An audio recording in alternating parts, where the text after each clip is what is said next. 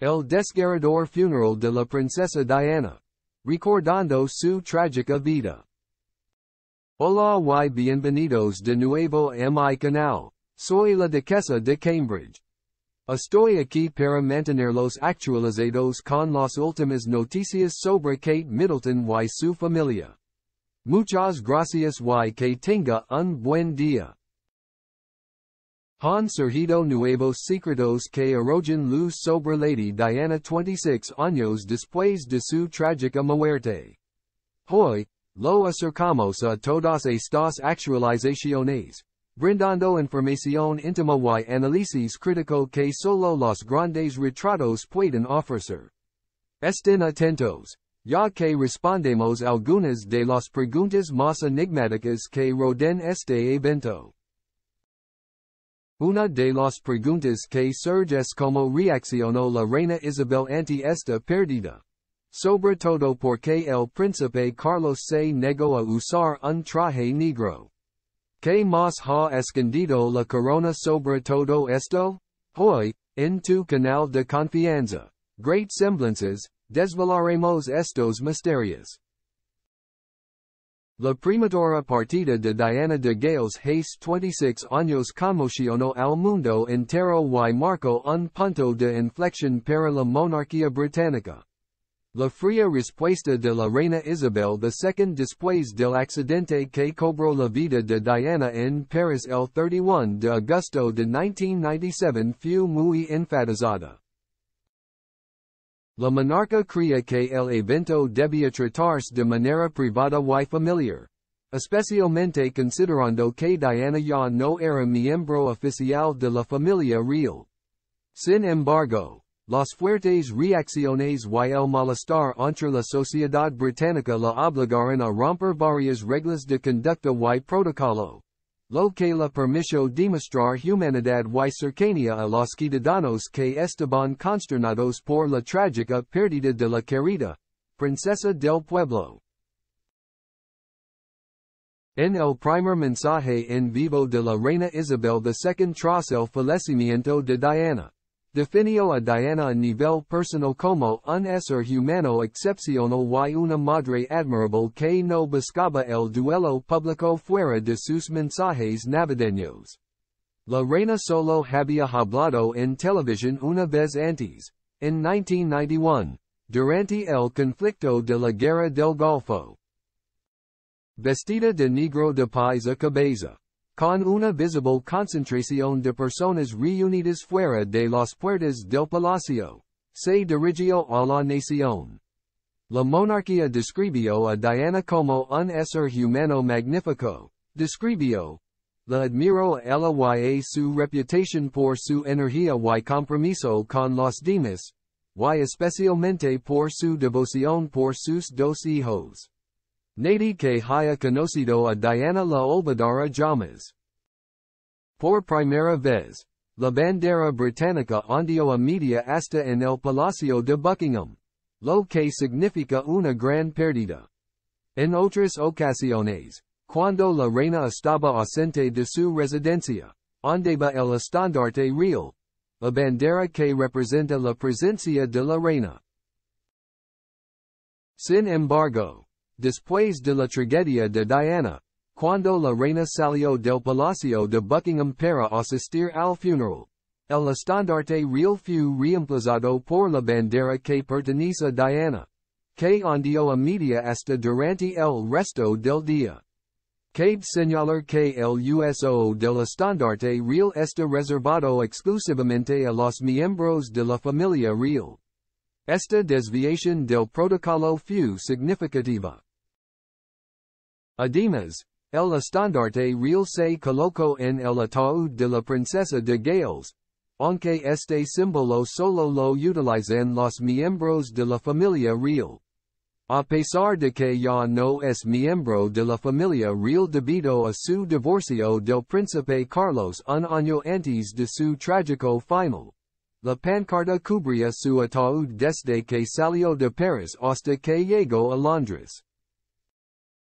El personal militar estacionado en la Embajada Británica en Francia, conocido como Chirichi, Declaro en Sky Channel que fue su decisión usar el estandarte real, asumiendo la responsabilidad de romper el protocolo.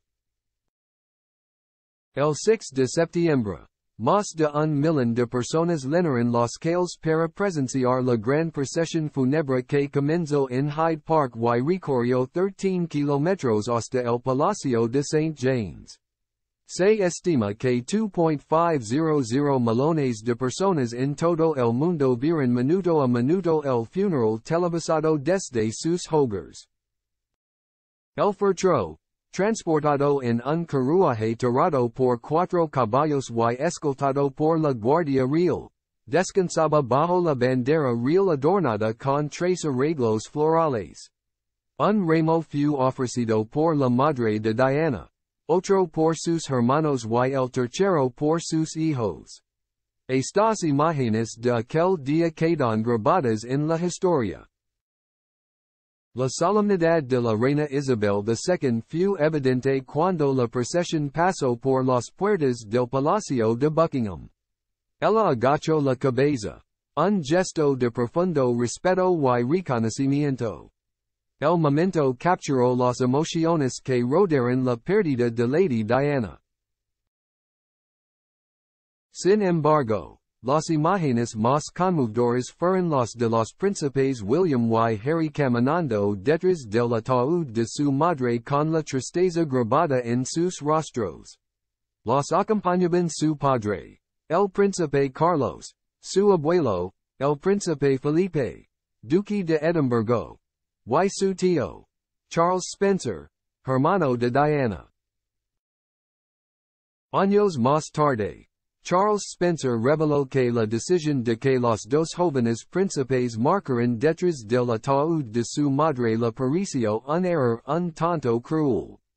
Caminar detrás del cuerpo de su hermana, devastados por la pérdida de su madre, fue una experiencia increíblemente desafiante para ellos. Harry expresó que a ningún niño se le debe pedir que haga tal cosa. Sin embargo, con el tiempo encontró consuelo en haber cumplido con ese deber y reconoció que fue una de las cosas más difíciles que ha hecho en su vida. El príncipe Carlos causó gran revuelo al lucir un traje azul en lugar del tradicional traje negro que dictaba el protocolo fúnebre para el acto conmemorativo de Diana. Esta decisión suscitó numerosas teorías y especulaciones. Una teoría destacada sugiere que fue un gesto final para reconocer su fracaso como esposo y mostrar remordimiento por no ser una buena pareja para Diana. Al no vestir de negro, puede haber querido transmitir que no merecía llorarla de la misma manera que lo hicieron otros. Fue una admisión sutil de culpa y arrepentimiento. Otra teoría propone que Charles quería rendir homenaje a su difunta ex-esposa. Se especula que Diana ya había elegido este particular traje azul para él cuando se casaron. También, algunos que Charles se veía más guapo en azul marino que en cualquier otro color.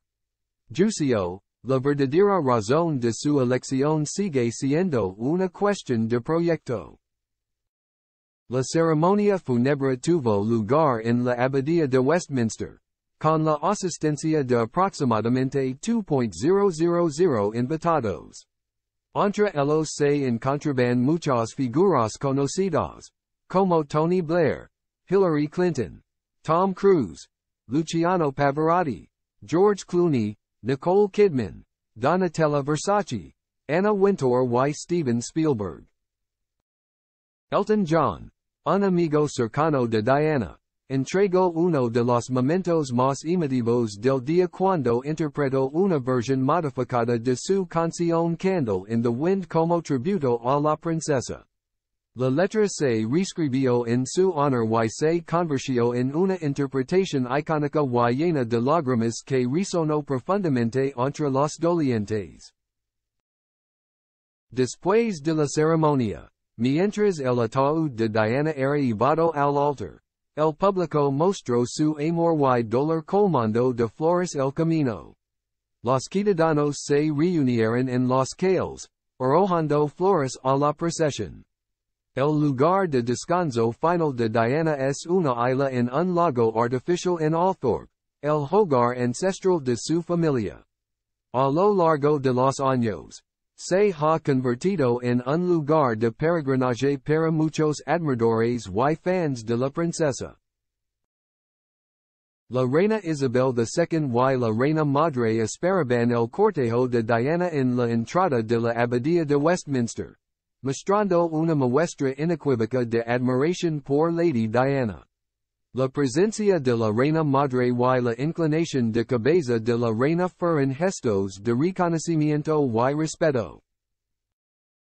Tales demostraciones de cortesía no se ven a menudo por parte de la reina hacia los demás, ya que generalmente se espera que los demás muestren deferencia hacia ella.